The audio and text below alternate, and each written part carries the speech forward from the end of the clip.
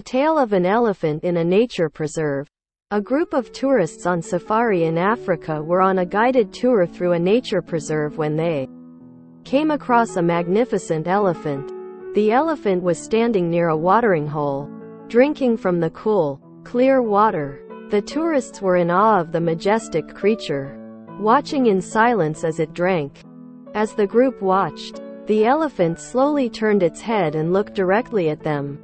It seemed to study them for a moment, and then, to the surprise of the tourists, it began to move towards them. The tourists were initially afraid, unsure of what the elephant's intentions were, but as the elephant approached, they realized that it was not aggressive or threatening, but simply curious. It continued to move closer, its massive form towering over them. The tourists were awestruck, never having been so close to such a magnificent creature before.